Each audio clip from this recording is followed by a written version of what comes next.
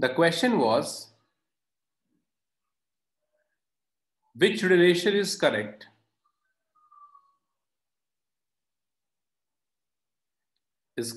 for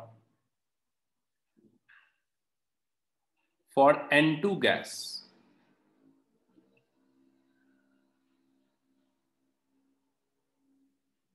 Okay, for N2 gas. The first one is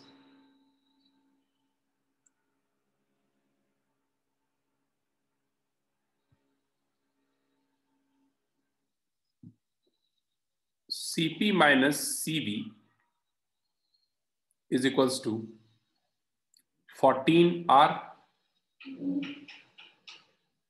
Cp minus Cv is equals to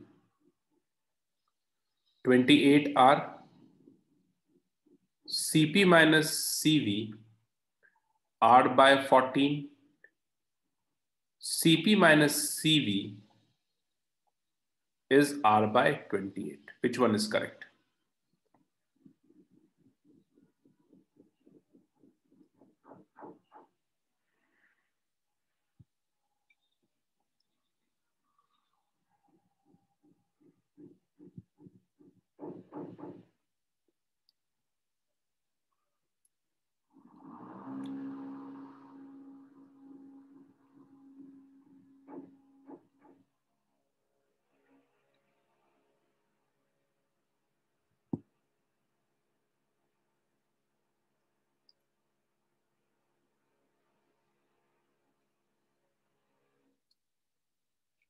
Anyone?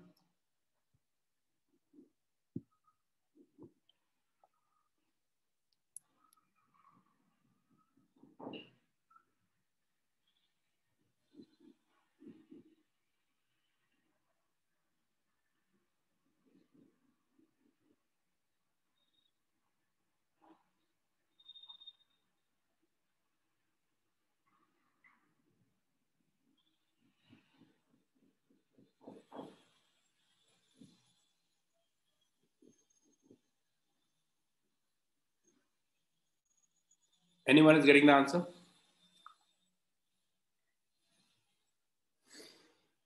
Acha, someone is getting 2, 3, 4. All three options I'm getting.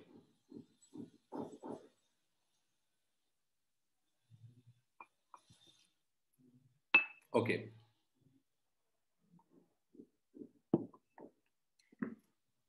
Okay. See what happens here.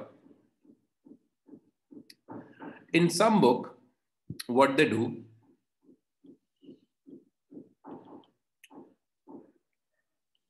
they will write Cp as molar heat capacity and Cp as specific heat capacity. Cp as molar and Cp as specific. Here in this question, it is not mentioned that Cp and Cv are molar heat capacity or specific heat capacity. It is not mentioned in the question. If it is molar heat capacity, then simply the answer would be Cp minus Cv is equals to R, no matter what gas we have. Okay. So usually what happens, listen to me carefully, molar heat capacity will write down with capital C. This is a capital C. So it is capital C molar heat capacity. And the smaller one, when C is smaller, it is specific heat capacity. So since in the question Cp minus Cv is equals to R is not given, this is molar heat capacity at constant volume and constant pressure. So since Cp minus Cv is equals to R is not given in the option, that only means that this Cp and Cv are specific heat capacity. It is not molar heat capacity. One thing is that. Now, what is the relation of specific heat capacity and molar heat capacity? That is what you need to understand. So you tell me this capital C is the molar heat capacity and small c is the specific heat capacity. This is the specific heat capacity. It is defined for 1 gram. 1 gram. It is the molar heat capacity defined for 1 mole. So 1 mole, we have how many gram? The molecular mass of the gas? Yes or no? Molecular mass of the gas, 1 mole. Respond guys quickly. 1 mole means molecular mass of the gas, isn't it? Right? So this Cp, the capital one, the molar one, is the molar heat capacity of the mass which is equals to the molecular mass of the gas. That is, suppose we have nitrogen. So this is the molar heat capacity of 28 gram of nitrogen. Can we say that? Yes or no? CLR you can type in. Cp is the molar heat. Fine. Ignore this. Okay, ignore this. Cp is the molar heat capacity for 28 gram of nitrogen gas. Fine. Right? So for 1 gram, we have Cp, that is the specific heat capacity. So if you multiply this with the molecular mass of the gas, M of the gas, would it be equals to the molar heat of capacity? Can we say that? How many of you understood this? Tell me this relation, did you understand? Molar heat capacity is equals to the molecular mass of the gas into a specific heat capacity. Clear? Similarly, can we write down this for the constant volume, molar heat capacity at constant volume, Cv is equals to the molecular mass of the gas into Cv. So capital one is molar, smaller one is specific, correct? Now we know this relation, small Cp minus small Cv is equals to R. We have that, correct? So we'll just substitute in terms of, this minus this equals to R. I'll write down.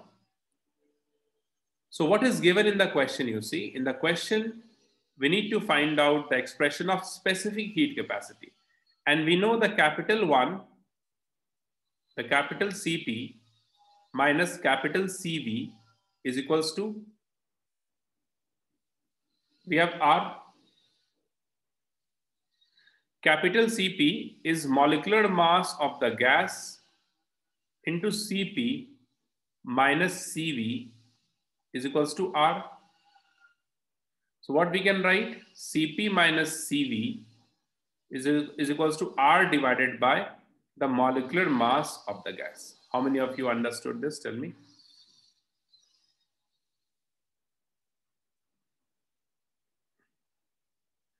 This is the formula you can assume, you can memorize. Correct?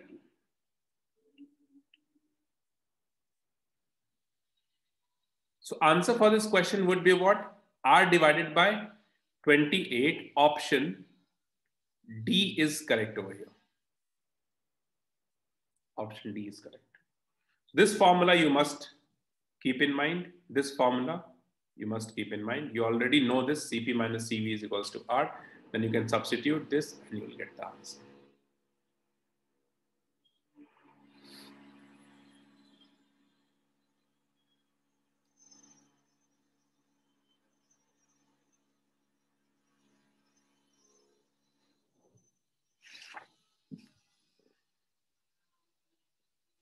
Acha, okay. Now you see another thing. We were looking at the formula of Cp and Cv relation also we have seen. You see, this Cv, we have a formula is equals to F by 2 into R. F is the degree of freedom.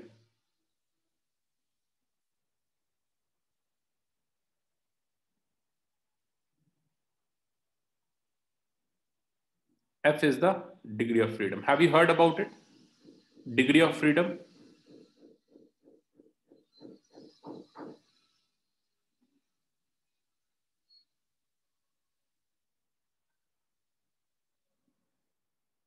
Have you heard about it?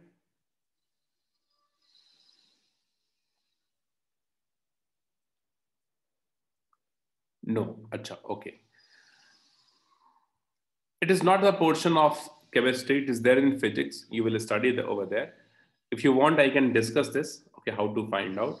But in physics, it is not necessary. What information you need to know that for different atomicity of gases, what would be the degree of freedom? I'll write down here. Just copy this down. Atomicity and DOF. DOF stands for degree of freedom. If atomicity is 1, degree of freedom is 3. Atomicity is 2, degree of freedom is 5. Atomicity is greater equal to 3, then degree of freedom is 6. It is non-linear actually. For 3, molecule must be non-linear. So this value you need to memorize. Degree of freedom stands for the number of different ways by a system can exchange energy with surroundings. Like for example, we see, suppose if 1 is the atomicity, means monoatomic gas, we have helium, right? So helium can move in along x-axis, along y-axis, and along z-axis. So 3 different directions it can move. So it can exchange energy in 3 different ways. That's why we have here degree of freedom 3.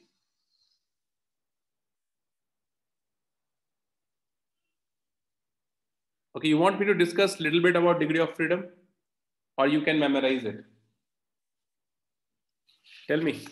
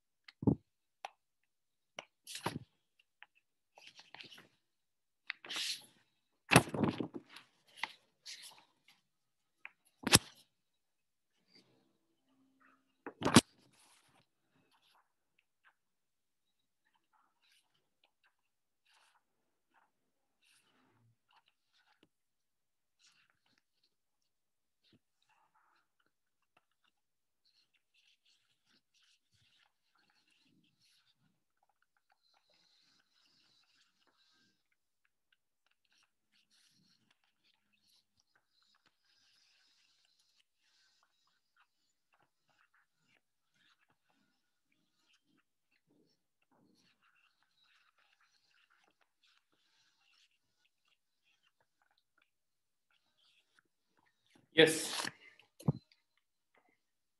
1 second. Acha, okay, I'll do it.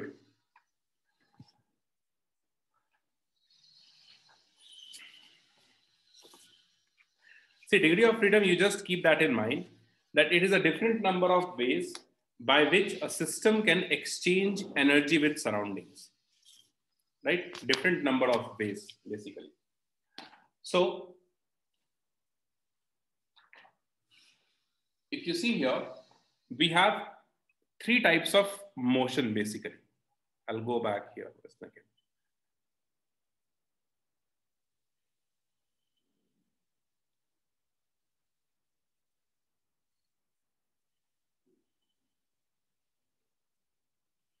Degree of freedom. So we have 3 types of, or 3 different ways by which a system can exchange energy. One is by translational motion.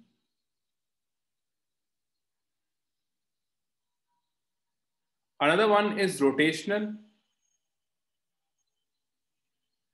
Another one is vibrational. These 3 types we have generally. Vibrational motion, okay? See, vibrational motion is inactive at normal temperatures. So we'll just ignore it. Inactive at normal temperature. It is, considerable when the temperature is extremely high. So we'll just ignore the vibrational motion. We're ignoring it, correct? So degree of freedom because of translational motion is represented by Ft, because of vibrational is rotational is Fr, and because of vibrational is Fv. So total degree of freedom would be the sum of all these three. Means total degree of freedom would be Ft plus Fr plus Fb. This is the total degree of freedom we have here, in which Fv we are ignoring, vibrational we don't consider at normal temperature, so we are ignoring it. Correct? Now, if you have a monoatomic gas, now we'll see this condition. Monoatomic gas means atomicity is 1. Monoatomic gas, atomicity is 1. Like for example, we have helium, neon, argon, etc. So like I said, the monoatomic gas helium can move along x-axis, can move along y-axis, can move along z-axis. So total translational degree of freedom, if you count, that would be 3. What would be the rotational degree of freedom? Rotational degree of freedom is 0 over here. Because you see, the atom cannot rotate around its own axis. Are you getting it? In chemistry, it is not much there. We have the formula of CPCV. That formula will calculate with this only degree of freedom. So if you want, we can discuss it. But yes, obviously, a little bit of idea you must have. It is there in physics. Capital F, we have here total degree of freedom, basically. Total degree of freedom is equals to this plus this plus this. Correct?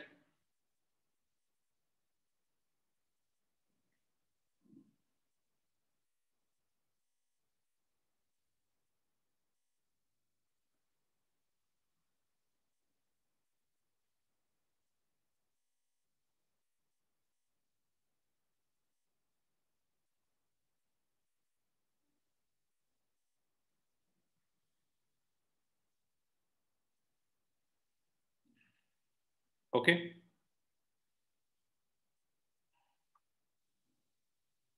Well, one second.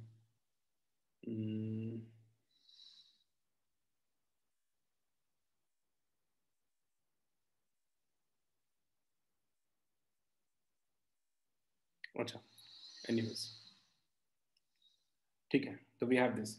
You see why rotational degree of freedom is 0 over here? Because a molecule cannot rotate about its own axis. Rotation is about if we have one molecule and it can rotate about an axis which is not present in the molecule. Around this, the rotation we can consider. But single molecule will don't have rotation about any other axis. Molecule can spin along its own axis. Like if you look at the cricket ball, right? Cricket ball can spin. It cannot rotate. We use the word spin over there. We don't use the word rotate. We call it off spinner or leg spinner, right? We don't say off rotator or leg rotator, right? Because one single atom can spin around its own axis. It cannot rotate. That's why the degree of freedom is 0. Hence, for monoatomic gas, the total degree of freedom is 3. Did you get it? Okay.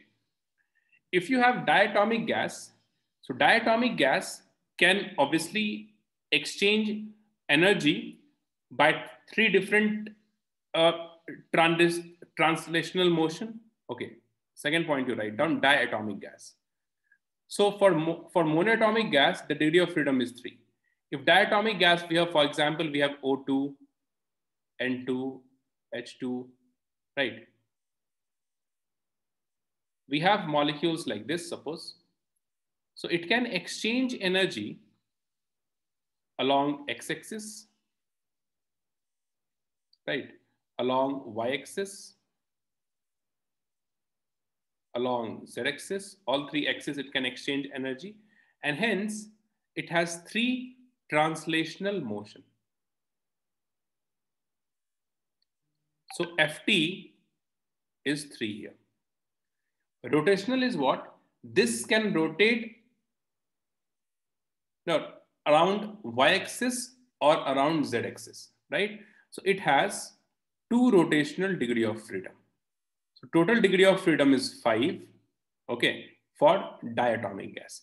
In case of diatomic gas, we can also consider linear polyatomic molecule. Linear polyatomic molecule means all polyatomic molecule which are linear. For example, CO2 we can consider. CO2 has more than 2 atoms, so it is not diatomic molecule. But since it is linear, its degree of freedom is also 5.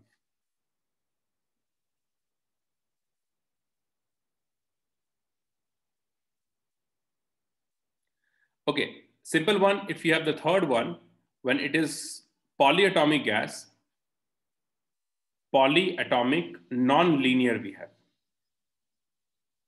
Polyatomic non-linear. For example, SO3, this kind of gas we have. Okay, polyatomic non-linear. NH3, this kind of gas we have. So in this we have all three translational degree of freedom and all three rotational degree of freedom. Vibrational we are not considering. So F value is 6 over here. This is how we calculate degree of freedom for different molecules. Now I told you the formula of CV, all these formula you need to memorize. This is F by 2 is equals to R. For this, we do not have any derivation. This you need to memorize. Okay, it's a factual thing. You need to memorize this. CV is F by 2R. So easily we can, since we know this F value for different gases, so we can find out CV here easily. So you see here, if the gases are monoatomic,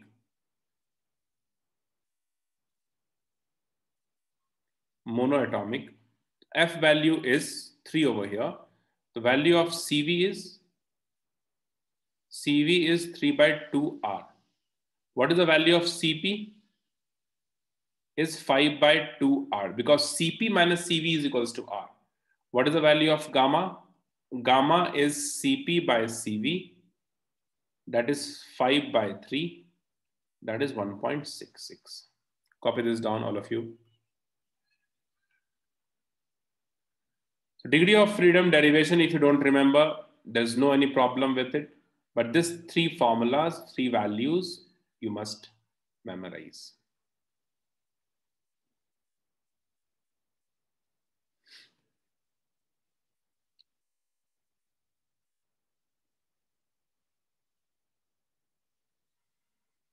Clear?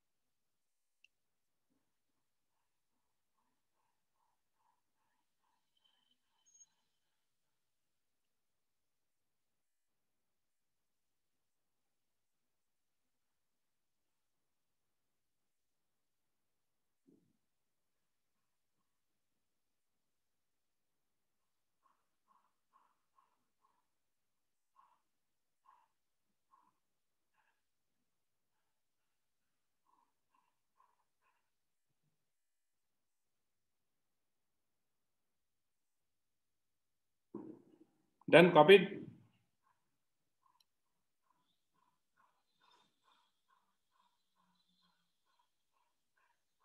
Okay. For diatomic, could you tell me?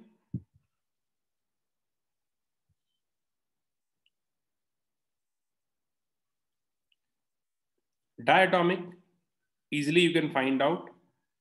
The degree of freedom, F is equals to what? 5 we have.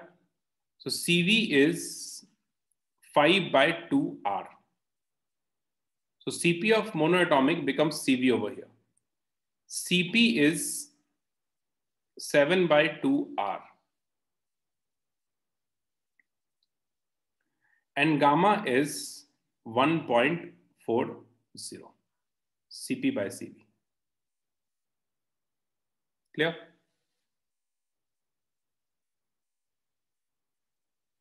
right? And if you have polyatomic non-linear, must you take care of polyatomic non-linear.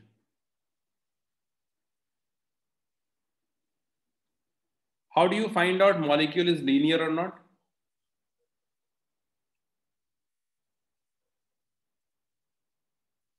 Degree of freedom is 6. CV is 6 by 2R, so 3R. 3R plus R. CP is 4R. And gamma is 1.33. Tell me, how do we find out whether the molecule is linear or not?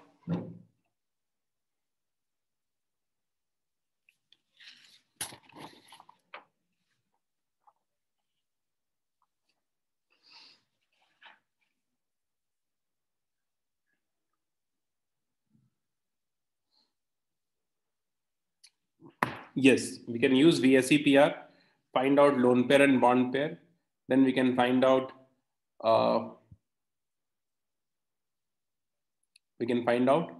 hybridization, and then we can say, correct? That's the correct way.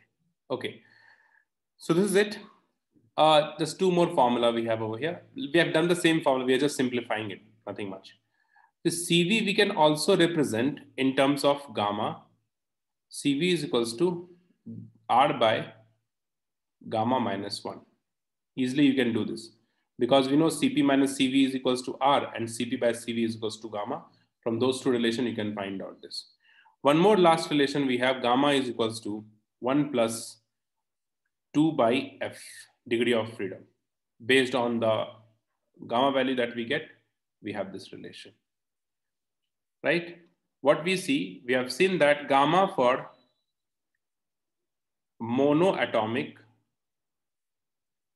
is more than gamma for diatomic is more than gamma for polyatomic.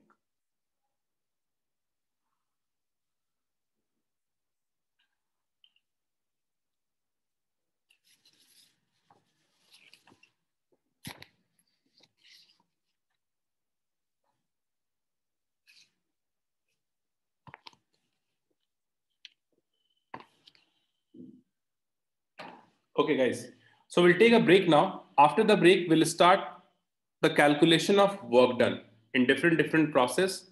How do we calculate work done? Okay. Yeah, fine. So we'll take a break now. We'll resume at 6:25. Okay. 6:25 will resume. Take a break.